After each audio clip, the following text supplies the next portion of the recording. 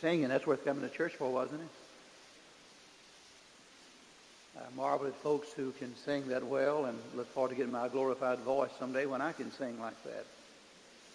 Al Smith said anyone who can sing and won't sing ought to be sent to sing instead of they do sing. That's pretty good advice, I guess. Delighted to be with you this special season of the year. My favorite season of the year, by the way, when folks are singing about the Savior. Many do not understand what they're singing, but I enjoy hearing them sing. I heard a Christmas carol the other day, and I thought that needs correcting.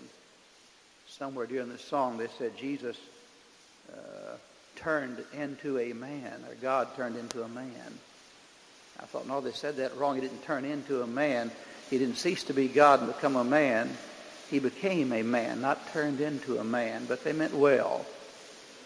I read another story in a paper from California that said that Jesus Christ was probably 50% man and 50% God. I thought journalists should stick to journalism and not theology.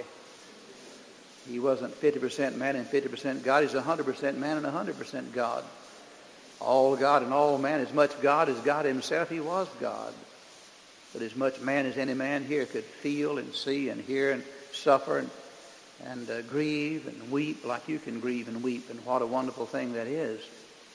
Because now we have a high priest which cannot be touched with the feelings of our infirmities, but was in all points tempted like as we are, and yet without sin.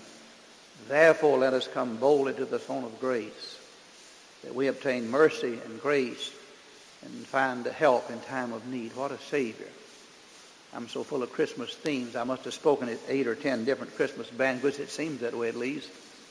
And I'm so full of Christmas stuff, I want to preach another Christmas message, but I resist the temptation and bring you a simple salvation sermon this morning. I promise not to hold you too long. I heard of a fellow who went to preach at a church, never been there before, and he saw the folks were getting a little restless and thought they were about to walk out and leave him, so he thought he'd remedy the situation. He raised his voice and said, now listen, people, it was Jesus Christ that brought me here, and it'll be Jesus that takes me out of here. And the choir stood and sung, what a friend we have in Jesus. Try to stop before the choir sings that. Can you hear me all right?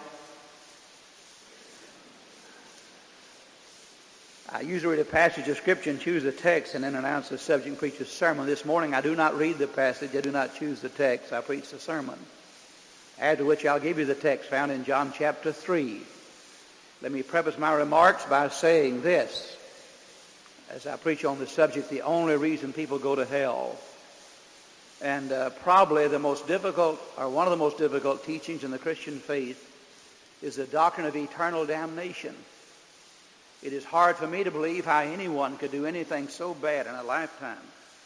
They'd be sent to a lake of fire, and there they'd stay forever and ever and ever and ever and ever and ever and ever and never get out. But if we believe the Bible, we must believe in eternal damnation, because the same word that describes the duration of God describes the duration of hell. In that centerpiece of all Christmas prophecies, Isaiah chapter 9, verse 6 and 7, he's called the everlasting Father. And the fire in hell is called everlasting fire. So if God himself does not exist forever or everlasting, then the fire in hell is not everlasting. But on the other hand, if God is everlasting, then the fire in hell has to be everlasting, because the same word is used to describe both. And still I tell you, the doctrine of eternal damnation is a difficult doctrine for me to believe from a human standpoint. I can hardly believe that a little 9-year-old boy who knows he's lost, who in a service like this feels he should go forward and trust the Savior, but yet he refuses and dies in a car crash. That little fellow goes to hell in a lake of fire, and he burns forever and ever and ever and ever, maybe 100 years later. He looks out of hell up to heaven and says, dear Jesus, I was only 9 years old when I died. I've been in hell now for 100 years. Surely this is enough. Surely I should get out now. But the Bible would answer back in John 3:36, the latter part of the verse, he that believeth not the Son shall not see life, but the wrath of God abideth on him. Abideth, yeah, stays. I cannot imagine abiding wrath. never leaving, but stays on you forever and ever and ever and ever. And the man in hell for 1,000 years says it's time to get out. Surely it's time to get out. And the Bible answers back, he that believeth not the Son shall not see life, but the wrath of God abideth on him. It stays on him forever and ever and ever. I have 4 children, 9 grandchildren, and I look at them and I say, if they die without Christ, they go to hell. They may have lived a moral, pure life. They may have never done anything too bad, and yet they were sinners. But if they die, they go to hell. They stay there forever and ever and ever. That's a hard doctrine to swallow. And I'm going to tell you something. If I did not believe the Bible was the Word of God, I would not believe in the doctrine of eternal damnation. But since I know the Bible is the Word of God, I must believe it. I don't have to understand it, but I do believe it. Because Revelation 20 verse 10 says, and they shall be tormented day and night forever and ever. I have a simple sermon. I want you to listen very carefully. I may shock you with some of my statements. Why do men go to hell? First of all, men do not go to hell because they're sinners, and that probably shocks you. Because the first thing you think, he's a sinner, he's going to hell. If he doesn't straighten his life out, he's going to hell. If men went to hell because they were sinners, everybody would go to hell. Because everybody is a sinner. Isn't that simple? Ecclesiastes 7:20 said, there's not a just man on the earth that doeth good and sinneth not. Now talk to me. How many are just? Not a one. And how many do not sin? Not a one. Romans 3:23 makes it very plain. For all have sinned and come short of the glory of God. How many? All. That means though I'm a preacher and have been preaching since I was a teenager, I'm still a sinner. It means though I try to live right, moral, and pure, and clean, and keep my life straight, it means I still have sinned because all have sinned. It means your dear pastor has sinned, his wife is gracious, as anybody in the world has sinned. My wife has sinned because all have sinned. You see, if men went to hell because they were sinners, everybody would go to hell except Jesus Christ because he's the only man that never sinned. And we sometimes measure sins in degrees, but God knows no such degree about sin. As a matter of fact, I never find an adjective before the word sin in the Bible. It just says sin. No descriptive word like bad sin or good sin or medium sin. Just sin. That's all. If men do not go to hell because they're sinners, I hear somebody saying, well, then it must be the kind of sins they commit. Our Catholic friends, who may have some here, categorize sins into venial and mortal sins. Venial sins are slight offenses. They're not real bad. Mortal sins are what the word implies. They're damning or killing sins. You can be a good Catholic 50 years and die with unconfessed mortal sin, so says the Catholic Church. And you go straight to hell. You don't get to go to purgatory or heaven. You go straight to hell. And there you stay forever and ever and ever because you died with an unconfessed, unforgiven, mortal sin. On the other hand, you can die with venial sins and still go to heaven, but you can't go to heaven immediately. As a matter of fact, the Catholics teach that nobody's ready for heaven when they die. Because nobody lives perfect. Everybody has some unconfessed, venial sins hasn't been taken care of. So they invented a place called purgatory. It's a place where there's fire, but it's not hell. Because the fire in purgatory is not there to punish, it is there to purge or purify. That's why it's called purgatory. And so all Catholics go to purgatory when they die to be burned or purified or purged from all unconfessed venial sin. But nobody knows how long they stay there. So the Catholics pray sincerely for their dead. They have masses for them. A service designed to help them hurry and get out of purgatory and not stay too long. As a matter of fact, Dr. Rice said, after reading the biography of one Catholic pope, that particular pope had requested folks to pray for him that he wouldn't be in purgatory too long. So Catholics think you go to hell because of certain sins you commit, like a mortal sin, as opposed to a venial sin. But I must shock you and tell you, men do not go to hell because they're sinners. They do not go to hell because of the kind of sins they commit. Did you know something? The worst sinners in the Bible were saved. And some of the best people in the Bible were lost. If you'd have been living when Judas was alive, you'd probably want your little boy to grow up to be like Judas. He was one of the chosen 12. As a matter of fact, so trusted that he was made the treasurer for the small group of 12. And you know the guy you make treasurer is honest and you trust him.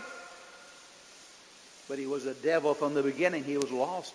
But he lived like he was saved. He looked like he was saved. He talked like he was saved. He walked like he was saved. He was with Jesus when he performed the miracles, healing the sick, unstopping deaf ears, cleansing the leper, and raising the dead. On the other hand, Lot wasn't a good man at all. Committed incest with his 2 daughters. Both of them became pregnant, cursed the world with 2 races of people. Got drunk in a cave where there's no liquor store. He had to carry the liquor or wine out of Sodom with him in which to get drunk. If you looked at his life in the Old Testament, you'd say he wasn't saved. But you'd be wrong, because the New Testament says that just man vexed his righteous soul daily with the filthy conversation of the wicked. I think some of the worst sinners in the Bible were those who crucified the Savior. I can't imagine anybody being more mean than those men. They were the ones that stripped him naked before his followers, humiliated him, beat him with a scourge until his back looked like you'd taken a pocket knife and cut around it 195 times. Josephus, an early historian who was not a Christian, wrote about those scourgings. And he said the scourging victim often stood in a pool of blood with his inner organs lying at his feet, and few victims ever survived the scourging. They put Jesus through that. And then they planted a crown of thorns and pressed it into his brow. Have you seen those thorns in Israel about that long? Cruel looking thing. It makes your whole body have cold chills, so you can prick your finger with one. And they pressed it into his brow, and blood came down his face. They actually plucked his beard out. Can you see this? Can you visualize this? Taking a little at a time and plucking it. You couldn't pluck a complete beard out. You'd have to take it a little at a time. And a little at a time till all the beard was gone and his face was a bloody mess. He hung on the cross till every bone was out of joint, so says the psalmist. Every bone. Not one bone, not an ankle out of joint, but every bone in his body out of joint. You wouldn't even recognize him if you had seen him as a human being, hardly. There he hung. They wasn't done with him. They spit in his face after plucking his beard out, and then they blindfolded him and smote him with a reed and said, "Prophesy, who smote you? If you're a prophet, tell us who hit you." He could have told them very easily, but he didn't. That must have been the meanest crowd in the Bible. Yet, when Jesus was hung on the cross, the first thing he uttered was, "Father, forgive them, for they know not what they do." And a few days later, on the day of Pentecost, when Peter preached to that mob of unsaved people, at least 3,000 unsaved because 3,000 got saved, Peter said to that crowd, "You stiff-necked and uncircumcised of heart, you did crucify the Lord of glory." You know something? Some of those in that crowd were the very ones that drove the nails in his hands. Some of those in that very crowd were the ones that plucked the beard from his face, and yet some of them were saved. You see, men do not go to hell because they're sinners. They do not go to hell because of the kind of sins they commit. Now listen to me. Is it coming on? Forget it. Number 3, men do not go to hell because they won't live right. My old Sunday school teacher used to say to me, "Now, you boys and girls, you better straighten your life up and live right and obey your mom and dad. If you don't do right, you go to hell." She meant well, but she gave bad instructions. You don't get better to get saved. You get saved to get better. You can't get better till you do get saved. A fellow said to Bob Jones Sr. one time, "Bob, as soon as I get on my feet, I'm going to become a Christian." And Bob wisely said, "You don't become a Christian by getting on your feet. You become a Christian by getting on your face." Let me show you something. Did you know getting saved is kind of like getting married? Not exactly, but kind of. One leads to heaven, of course.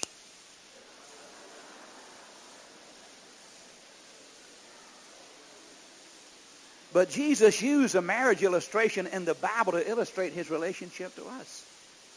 In Ephesians 5, he said the husband is the head of the wife, even as Christ is the head of the church. He said the husband is to love his wife as Christ loved the church and gave himself for it. He said the wife is to be submissive to her own husband as the church is submissive to Christ.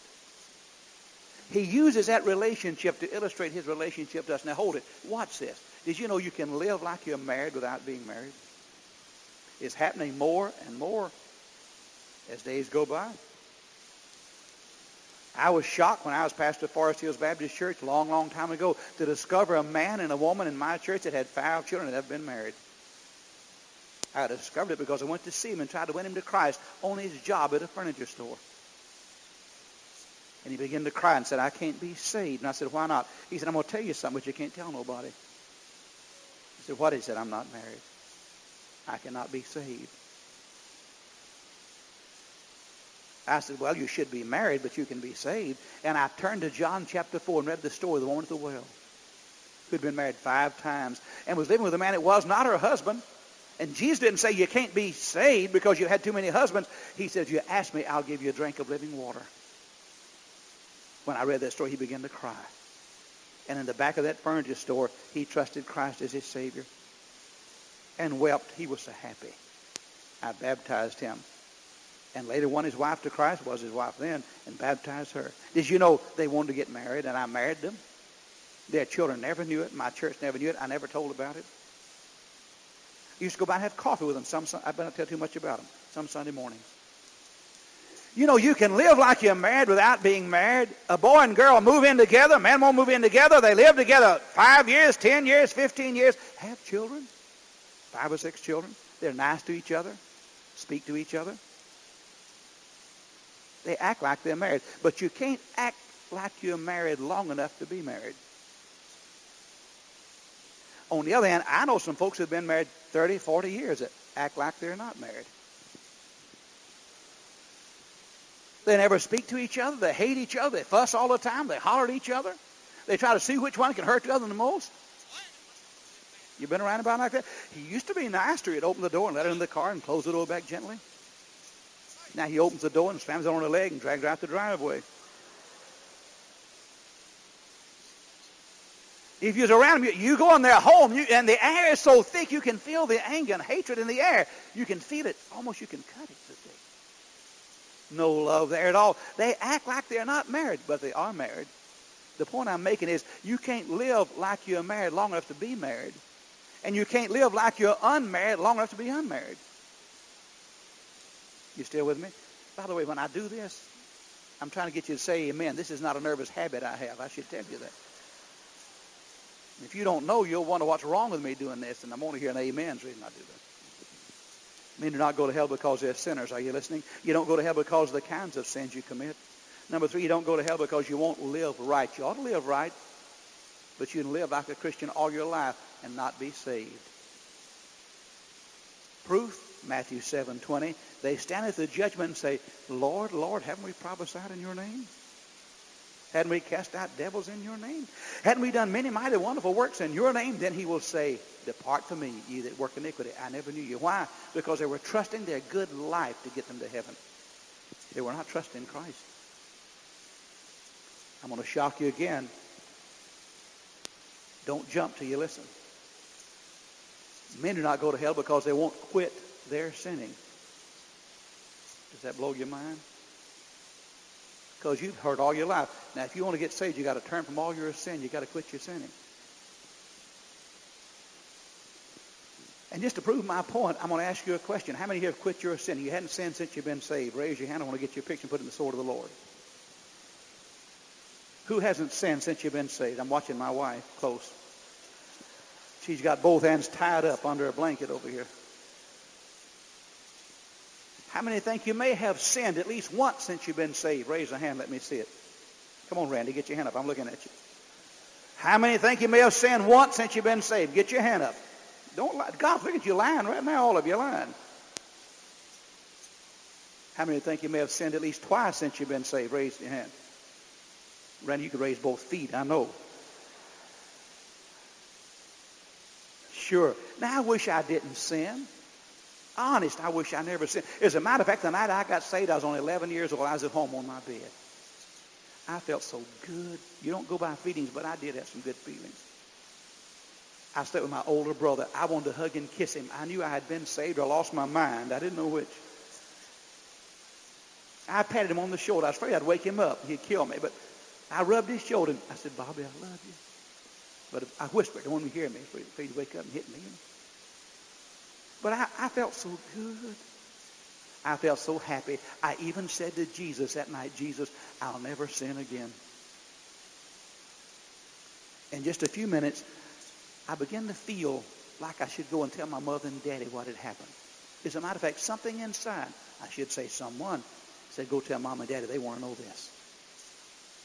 And before I got off the bed to tell them, something else said, I wouldn't tell them, I'd wait until morning. It can wait, they're asleep, don't wake them up. But this other something said, no, it's important enough to tell them. But this other something said, don't do it. And that went on in my body, that little argument. And I listened to the wrong voice and didn't tell mom and daddy. I went back to bed, went to sleep. After having just said, I'll never sin again, I sinned immediately by not obeying the Holy Spirit's prompting. It was a year later before I told them about it when I joined the church to get baptized in August. I kept it from them all that time. But I was saved. But I disobeyed. I wish I never sinned. Fellow said to me, by the way, this man was a president of a university, as far as I'm going to go with this. But he wrote me a letter and said to me, Dr. Hutson, I know that I quit my sinning. And I wrote back and said, congratulations, you're the only guy that ever did. Even Jesus didn't quit his sinning. He didn't have any to quit. So you have a unique position in the world. You're the only man out of all the billions that ever lived who quit your sinning, and I congratulate you. He wrote back and said, I don't mean I don't sin. Of course I still sin. And I said, I wrote back and said, I'm as confused as a termite in a yo-yo. In one letter you said you quit your sinning. In the next letter you said you still sin. Now how do you still sin if you quit your sinning? He wrote me and said I didn't quit all of them, of course. I quit some of them. College president, university president. I wrote back and said, okay, tell me which ones you had to quit in order to get saved. I'd like to make a list of them. He never answered again. Because the Bible doesn't tell you which one you got to quit. Now, you ought to live right. I'm not condoning living wrong. I'm not condoning sin. But if a man had to quit his sinning to get saved, nobody'd ever get saved because nobody ever quits their sinning. Nobody. There are no perfect people. Sam Jones, who used to preach in the Ryman Auditorium, that Ryman Auditorium was built for Sam Jones. Revivals are built by the riverboat captain up here, Captain Ryman. Because Sam Jones had meetings out in the open, and he built them at nice auditorium. They thought they built for the Grand Ole Opry. It wasn't. It was built for Sam Jones, old meetings in. But he asked over there one time, is anybody here know a perfect person? And one lady even raised her hand. He said, lady, you know a perfect person? Well, she said, I never met her, but my husband talks about her all the time. She was his first wife. Now, there are no perfect people. First, second, third wives. None of them are perfect. No, now listen, you don't go to hell because you're a sinner. You don't go to hell because of the kinds of sins you commit. You don't go to hell because you won't live right. You don't go to hell because you won't quit your sinning. Now, listen carefully. You go there for one reason. You got a Bible in John chapter 3. Look at it quickly. Verse 18. He that believeth on him is not condemned. Look at it. You know what condemn means? The condemned criminal is the sentenced criminal. It's the fellow who's been arrested, tried, found guilty, and sentenced. Let's say it's a capital offense, and he's sentenced to be executed in the electric chair, let's say February the 1st. He's put in death row waiting for February the 1st. He's called a condemned criminal. Why? He's already sentenced. Are you getting the picture? Now, the Bible said, he that believeth on him is not condemned. When we believe in Christ, the sentence is lifted. Wouldn't it be a great thing if a guy under the death penalty could have the judge said, not condemned, sentence lifted? It'd be a great thing. God said, when we believe on the Son, we're not condemned. We're no longer under the sentence. What's the sentence? The sentence is the second death, the lake of fire, hell. When we believe on the Son, we're not condemned. But watch the rest of the verse now. And I want you to read it like it is. Don't add anything to it. And he that believeth not is condemned. Already. Already. Not going to be someday in the future. He that believeth not is condemned already because he's a sinner. Is that what it says? No? Well, let's change it then. Let's get it right. He that believeth not is condemned already because he won't live right. Is that what it says? Well, let's get it right then. Let's try it again. He that believeth not is condemned already because of the kind of sins he commits. Is that what it says? Well, let's get it right then. We get it right this time for sure. He that believeth not is condemned already because he won't quit his sin. What it says? Well, why don't we read like it says it? He that believeth not is condemned already because he has not believed in the name of the only begotten Son of God. Isn't that simple stuff? So men go to hell for one reason. Won't believe. Look at verse 36, same chapter. He that believeth on the Son hath everlasting life. Somebody help me. If I had everlasting life, how long would it last? Forever. Isn't that simple? You got to go to an Armenian school to find out everlasting does not mean everlasting. But if you just go to a regular school, you know it lasts forever. I'm working this here overtime up here now. He that believes on the Son has, at that moment, everlasting life. Now watch the rest of the verse. And he that believeth not the Son shall not see life, but the wrath of God abideth on him. Isn't that simple? Jesus, talking to Nicodemus, says men go to hell for one reason, because they won't believe on the Son. Now listen very carefully. I'm going to wrap this up. A younger preacher than myself. I started to say a young preacher, but I'm a young preacher. I'm in a neighborhood of 30. It's a big neighborhood, but I'm in the neighborhood. I'm around 30, but I've been around twice. Watch it. A younger preacher came to my office and said, well, Dr. Hutson, if what you say is true, everybody is saved. I said, well, let's stop before we go any further. Don't say if what I say is true. Say if what the Bible says is true. Because I didn't say that. The Bible said that. He that believeth on the Son hath everlasting life, and he that believeth not the Son shall not see life, but the wrath of God abides on him. They said, okay, if what the Bible says is true, everybody's saved. I said, go ahead with your argument. He said, because everybody I meet says they believe on Christ. I haven't met anybody that doesn't. He waited for my response. I said, okay, you through? He said, I'm through. I said, okay. The problem is we use the word believe in various ways. I tell you, I believe it's going to be partly cloudy tomorrow or partly sunny, either way you want it, with a high of 53 degrees. That's a calculated hope based on the best information I have from unreliable weathermen. I believe it's going to be in the mid-40s on Tuesday and back up in the low 50s again on Wednesday. That's a calculated hope based on the best information I have. That's not what it means to believe in Christ. I tell you that I believe that this is a microphone that's giving mental assent to a fact. I've got one in my hand. This is one I know. Mike, I want to see one. That's not what it means to believe in Christ. It may include that, but it means more than that. I tell you that I believe that this chair will support my weight. That's expressing confidence in its ability. That's not what it means to believe in Christ. It may include that, but it means more. You still with me? To believe in Christ does not mean a calculated hope or giving mental assent to a fact or expressing confidence in his ability. You may say, oh, I believe Christ was born 2,000 years ago, the birth we worship or celebrate this Christmas. I believe he died on a cross like we sometimes sing about in our church. You can say all that and not be saved. You're expressing mental assent to a fact. That's not what it means to believe in Christ. To believe in Christ, now watch me, I'm going to demonstrate it. It means to trust him. It means to rely on him. It means to depend on him. Now, I'm going to do several things, and you watch what I do. I believe this is a chair. That's mental assent to a fact. But it has not solved my problems.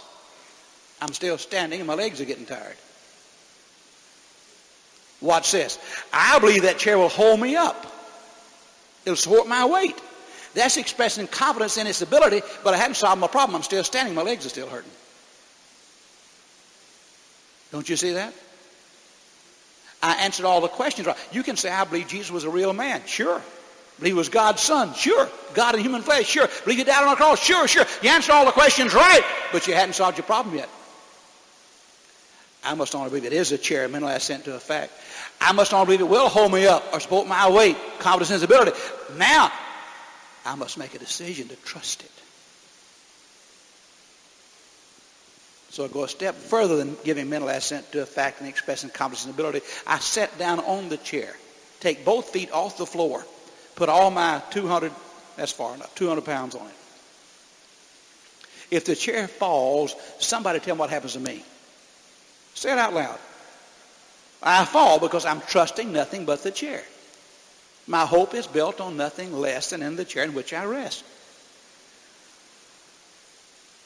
If it should come to pass, the chair should fall, down will come Humpty, Hutson, and all. I'm trusting nothing but the chair. Now watch it. Suppose that I put 90% of my weight on the chair and reach over and hold with the back of this chair with 10%. The 10% destroys the 90%. Because the 10% says I'm not fully trusting the chair. Now you write this down in your Bible. When I'm dead and gone, tell them I said this. There is no promise anywhere in the Bible to those who partially believe on Christ. The promise is to those who believe on Christ. It is not Jesus 90% and the baptistry 10%. It is not Jesus Christ 99% and the baptistry 1%. It is not Jesus Christ 90% and my Baptist church 10%. It is not Jesus 90% and my good works 10%. It's Jesus Christ 100% or it's not Jesus Christ at all. I'll tell you this story and I'm through. No, I'm not through. I'm stopping. I never get through. Monroe Parker, a great evangelist, nicknamed Monk, now in his 80s, had a revival in Alabama. He saw a boy selling watermelons. At that time, they were 60 cents. He said, son, how much are those melons? He said, 60 cents. And Monroe Parker reached in his pocket, pulled out $50 and said, I don't have 60 cents. All I have is $50. And the man said, well, give me the $50 and I'll trust you for a dime. That's an old Georgia expression. And Monroe Parker put the $50 back in his pocket and picked the watermelon up and started walking away. And the boy said, wait a minute, mister, wait a minute. He said, where are you going? He said, I'm going home. I'm going to my room. Well, he said, give me my $50. Well, he said, you said you'd trust me. The boy said, no, I said I'd trust you for a dime. Monroe Parker said, if you trust me, you trust me. And started walking away. He said, wait a minute, mister. He said, either give me the $50 or put my watermelon down. Monroe said, you said you'd trust me. He said, I said I'd trust you for a dime. Now, if you're not going to give me my $50, put the watermelon down. And Monk Parker laid the watermelon down and said to the boy, you don't trust me at all. You're just willing to take a 10-cent chance on me. And walked away.